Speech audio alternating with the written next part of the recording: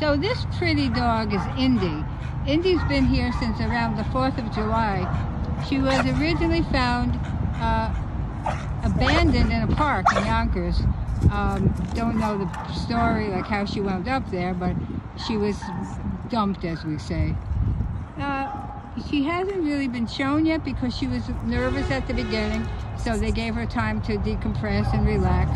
And now she's much better, and she'd like to meet someone who would adopt her. She would like to be the only dog, but other than that, she's really nice. I would think someone with experience, she would not be for the first time pet owner.